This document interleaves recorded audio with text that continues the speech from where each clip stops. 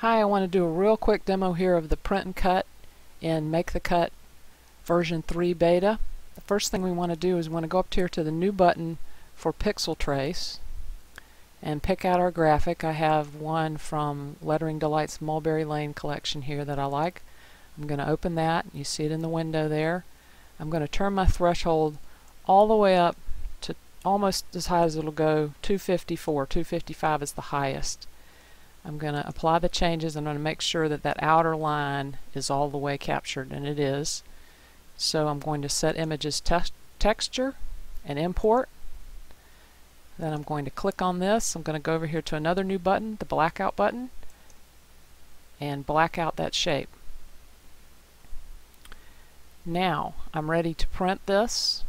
Before I do that, I want to uncheck outline shapes and go to File, Print, and I would print that just like any other item that I'm printing. And I've already done that, so I'm going to cancel out so as not to waste any more time. And I'm going to show you how we can tell where we're going to load that on the paper.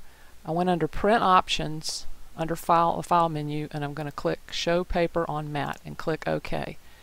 And now if I zoom this out a little bit, you'll be able to see that it has put a bright blue outline where the 8.5 by 11 paper is going to be. That tells me two things: that my owl is all within it, and it also shows me where to load the paper.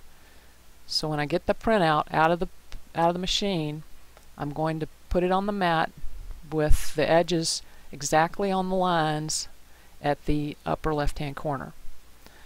And when I do that and I'm all ready to go, then I go to Cut Project With, and in my case Provocraft Cricut, and I don't have my mat loaded, which is why it did that, but normally it would cut, and real quick I can show you the results from the one I did earlier.